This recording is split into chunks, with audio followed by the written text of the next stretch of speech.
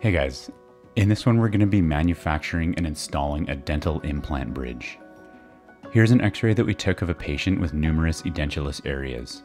We made a plan to restore all three quadrants with dental implant bridges, and in this video we're going to be going over the entire process from start to finish of the manufacturing and installation of a dental implant bridge in the lower right quadrant. Going to get started with the clinical footage by removing our healing caps, and these are metal caps that screw into the implant during the healing period. When we place dental implants into the jawbone, we typically wait a period of time for the area to heal and the implants to fuse to the jawbone before we install the teeth on top. And these healing caps act as placeholders in the meantime. We're also going to use this special device that's going to measure the stability of the implants using magnetic resonance. And so we screw these little metal pegs into the implant and hold our magnetic resonance device up to the peg. And then we get a number that indicates to us the stability of the implant. In this case, we got 70 by 70 on the first implant and 72 by 72 on the second implant. And these stability values are well within the range to restore these dental implants with a bridge. Before we can design and manufacture our implant bridge, we need to take a 3D optical scan of the jaw with the implants in it. So we're going to screw in these scan posts into the implants, which are indicators that show the scanner the orientation and angulation of the dental implants in the jawbone. This is our scanner, which has a very precise camera in it that takes multiple images every second, and as the scanner moves around, very sophisticated software is able to patch together the 2D images into a 3D model. It normally takes a couple thousand images patched together by the software to make a model of each jaw aligned together in the way that the patient bites down. We're going to replace the healing caps, send the patient home, and then begin the bridge design process. And here's what the scan output looks like, and you can see in living color the entire intraoral situation with the implant scan bodies that are meant to indicate to the computer-assisted design software exactly where the implants are located so that the bridge can be designed with a precise fit. I send the scan to my designer, who designs the shape of the bridge and then sends me back the file that I will use to manufacture the bridge itself with my CNC machine.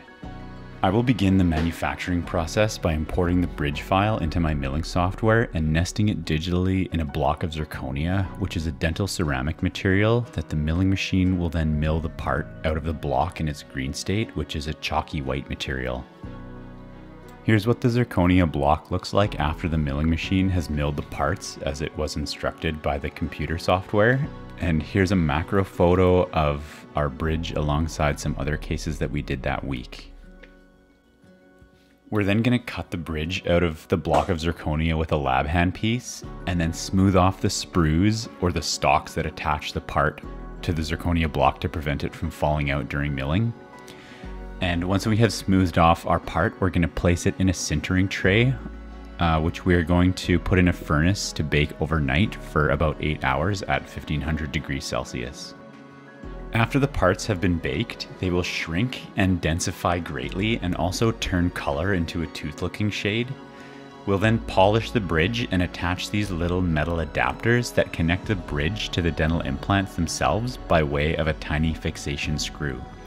And once we have completed the process to this point, we are now ready to install the bridge onto the dental implants. So we will get the patient back the following week after taking our scan and remove the healing caps, rinse and dry the area, and then begin installing the bridge over top of the implants. And we're going to place the bridge on top and then tighten the screws down with finger tightness using this little finger driver. And then we will torque the bridge down further with this mini torque wrench. And I'll adjust the torque level to about 15 Newton centimeters and torque the implant bridge down to this torque level before adjusting the torque wrench to the spec value of 35 Newton centimeters and then torquing the bridge down fully. I'll have the patient bite down on a cotton roll to ensure that the bridge is fully sat before going in and torquing the bridge once more down to spec.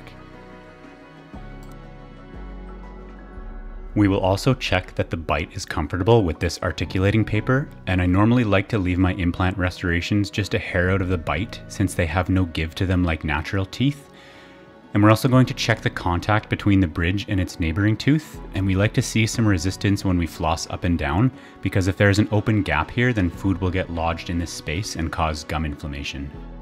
Once the bridge is fully installed and we're happy with the contacts and the bite We're going to plug up the screw channels by first packing in some Teflon tape over the screw head with this little plugger, and then backfilling the rest of the screw channel with a restorative dental material. And we'll overfill the screw channels, pack down the material, and then cut away the excess material so that it is flush with the level of the screw channel before applying a varnish agent so that the filling material feels smooth to the tongue. And that is how we manufacture and install a dental implant bridge.